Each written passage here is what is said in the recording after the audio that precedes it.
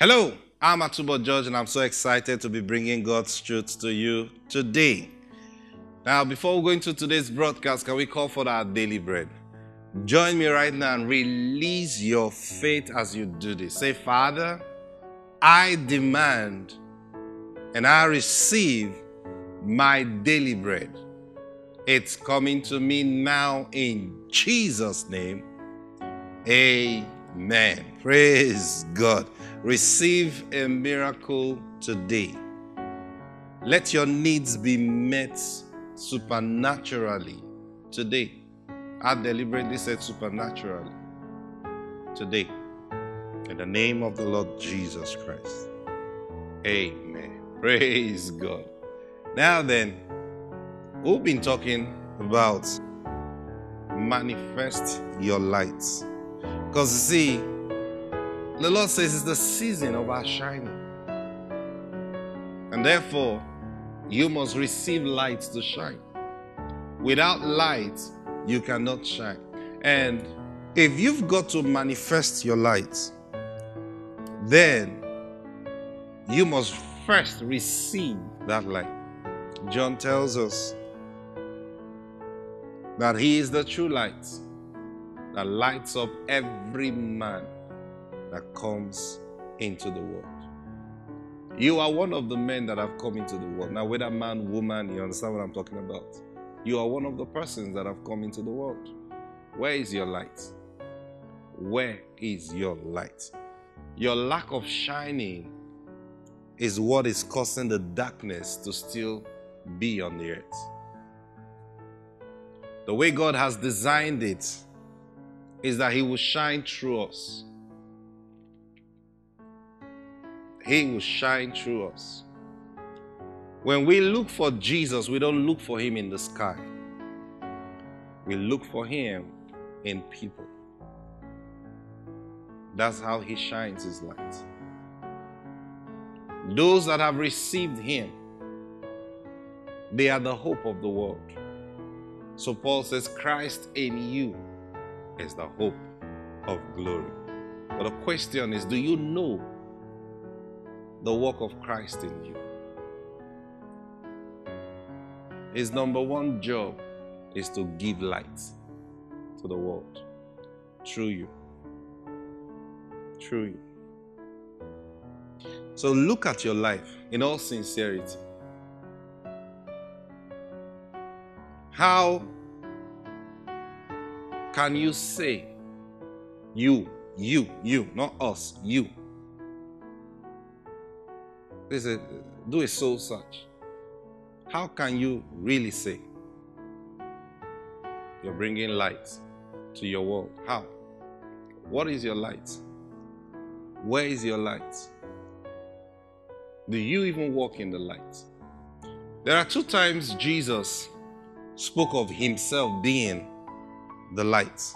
Two times. One is in John chapter 8, when they brought that woman caught in the act of adultery to Him. And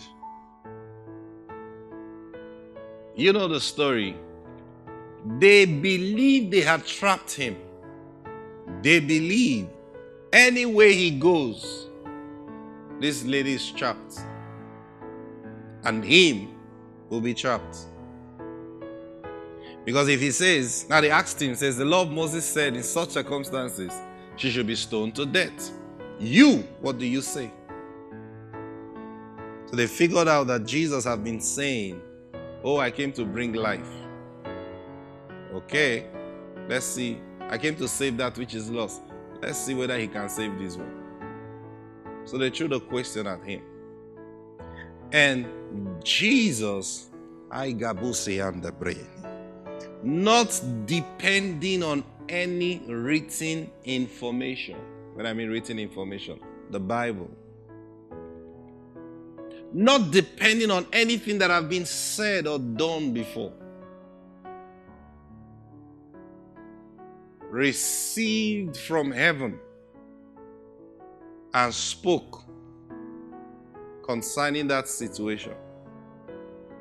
And He said, any of you without sin should cast the first stone. And every one of them left. And Jesus looked at the woman and said, "Woman, where are your accusers?" They are all gone. So no one was able to condemn. He said, "No one, sir." And he looked at the woman and says, "Neither do I condemn you. Go and sin no more." Now that doesn't mean, I see, those without understanding that love to read the Bible will want to say, maybe it is possible that even Jesus could not condemn her. Maybe he had some kind of sin in him, because he said anyone without sin should cast the first stone. You see, now that's lack of understanding, because the purpose for which Jesus made that statement, now you will not understand it until you get this. The purpose Jesus made that statement was to free the woman. Then the question you should now ask yourself is, why would Jesus seek to free a woman that was caught in the very act of adultery? So why would Jesus search for light to free the woman? Oh, no. He wanted he knew they wanted to rope him, so he freed himself from their rope. No. If it's to free himself from their rope, he would have brought a different kind of wisdom. Look at the end of the matter. He said to the woman, "Neither do I condemn you. Go and sin no more." So Jesus acknowledged that she sinned. He acknowledged it. So they didn't bring the woman under a false accusation. They actually caught her in the act of adultery. If not, Jesus would have said, "Woman, I know where they were up to. You are innocent. Just go." But his last words to her was this: "Go and sin no more." So Jesus acknowledged that she sinned. So why was Jesus seeking to free her? Now this is where light comes in. Now I was going somewhere with this. I said there are two times Jesus referred to himself as the light. So this is the first situation. And when he said to the woman, "Go and sin no more," the next statement he made was this: "I am the light of the world." Why would Jesus make a statement like that after such an act? Now, this is not the next crusade ground. The moment the woman left and everybody was there wondering, okay, think about his disciples with him. Think about a woman who was caught in the act of adultery and she was brought to you, and then you just looked at her and said, "Neither do I." No counseling session, no explaining. Why would you do this to your husband? Why? You understand what I'm talking about? Just go and sin just like that. Jesus, the most holy pastor, teacher, prophet. Come on now. Just go and sin no more. Then that's what we should be telling everybody that sins. Go and sin no more. No. He knew they were thinking those thoughts. So he responded and said, "Guys, I am the light of the world." What a statement to make. I am the light of the world.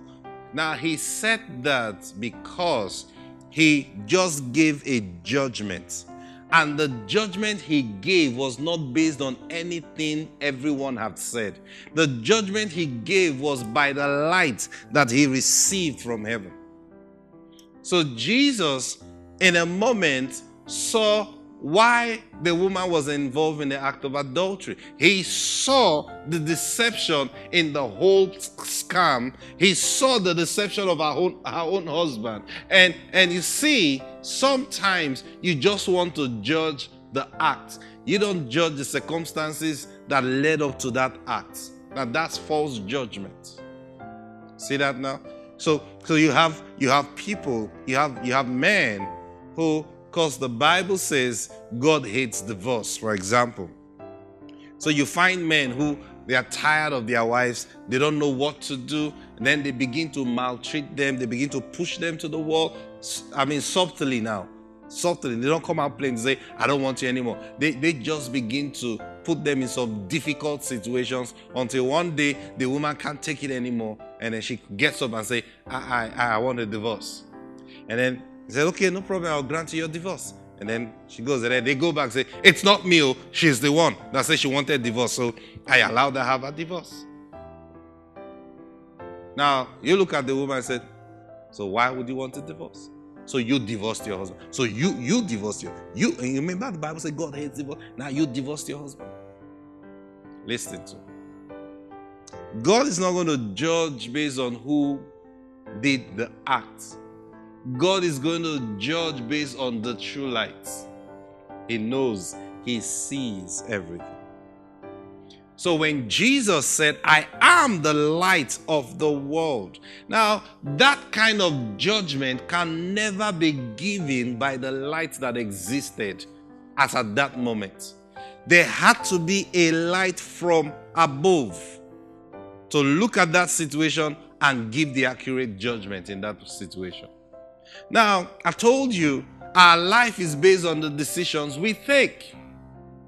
See, so Jesus manifested a light in that situation that no one has ever manifested before. And the light that he manifested was now the light.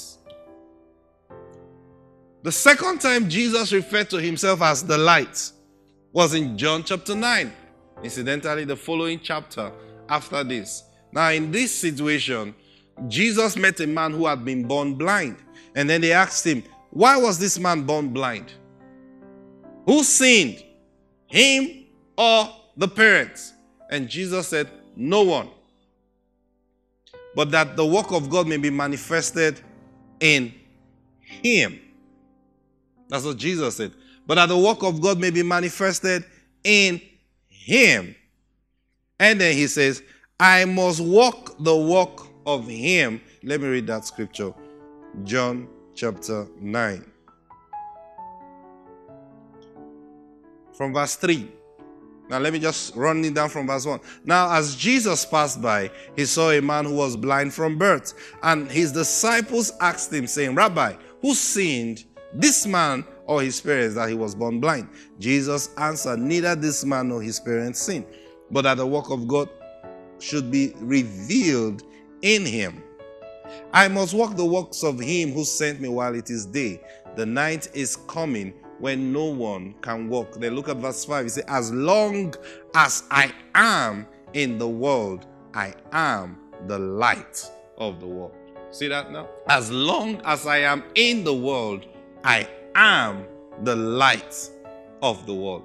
Now the Bible said when he said these things, he took the man and anointed his eyes and told him to go wash. And the man came back seeing. Now these two situations have to do with his personal judgment or his personal assertion of the situation.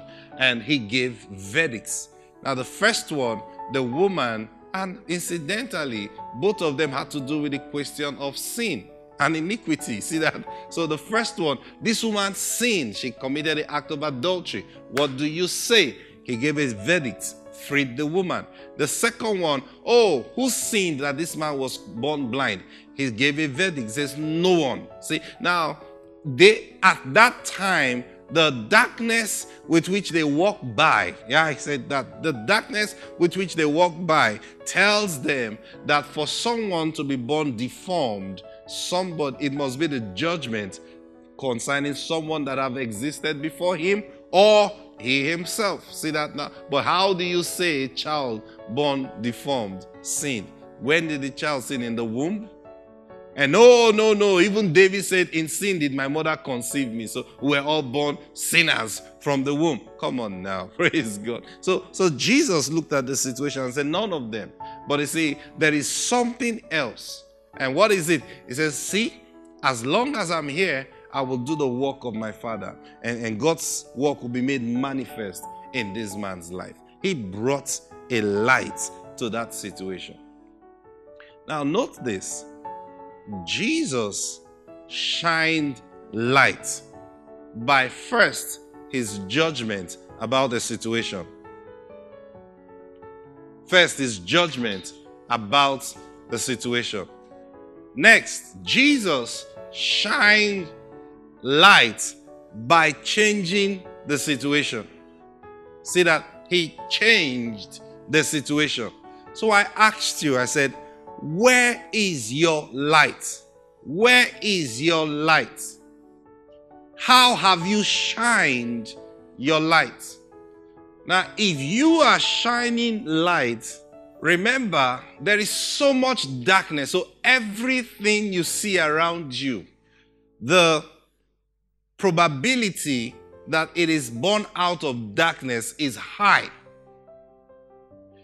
So everything you are dealing with in your life today, you need money, you need a new job, you need an employment, you need a business, you need to make decisions concerning who to get married to, what city to live. All those decisions are decisions you have to make. Now, if you follow the normal system of things, most likely you'll be walking in darkness. So for you to shine your own light, now hear me. First, you must receive light from the Lord Jesus concerning that situation.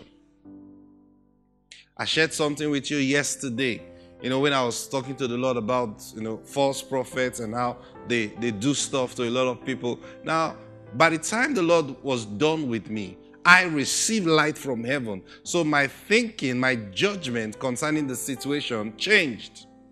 Now, that's the same thing that happens to us. Now, that's why it's important concerning every situation. Now, I've been sharing with you that you go to Jesus to receive light from him. He is the one that lights every man that comes into the world. So, every man that comes into the world receives light from Jesus. So, if you have not received light from Jesus, now understand this, it is not a one-time thing. You don't say, oh, I got born again at that altar. That was when I received light from Jesus. No, sir. Everything you decide on, every thought of your mind, you've got to run it by him. That is how we live. Now, bring it to what the Lord said in the book of Deuteronomy. Moses quoted God. It says, man shall live by every word that proceeds from the mouth of God. Man shall live by every word that proceeds from the mouth of God. Why can't I stand and begin to judge false prophet? Because a word came out from the mouth of God to me concerning that situation. And that word gave me light. See, when I received that word, I lived a life. You say, in him was life. Understand this. In him was life. So I found in him, in the word that he spoke to me, I found life. And as I adopted that life to live, what happened? That life began to give me light. So it has affected my attitude, it has affected my behavior, it has affected my speech and my reasoning concerning those things. Now it's the same thing concerning everything that you'll be involved with. Where do you receive light from? If it's not Jesus, then probably you have only received darkness. Now, when you understand this, you'll not always be running to pastors for counseling. Rather, you will go to pastors to share your thoughts and get confirmations and rub minds with them. Now, that's the truth. You see that now? Oh, pastor, I don't know what to do. No. Go pray. Let the Spirit of God give you light. Now, when he gives you light, now many times you begin to say, wow. Now, because it's new and you are living in a world that is so full of darkness, you may be unsure. So what you do in that situation is look for witnesses. You look for witnesses. So you can go to a more matured person than you are and say, hey, I was thinking about this situation. Describe how your light came. Don't just say, this is what I think. Describe how your light came. From your description, now this is what happens. When you describe how your light came, you are bearing record of what the Holy Spirit have done. And if it is truly the Holy Spirit and you are talking to someone who has the Holy Spirit in him, guess what's going to be happening? The Holy Spirit is going to be bearing witness in his own heart that, yeah, he's speaking about what I told him. Now, even if the person has not received that light, by your words, that person will be open to receive light from you first, and then if he takes it a step further, from the Spirit of God. Our time is up. Praise God. Ali barushi kata managadea.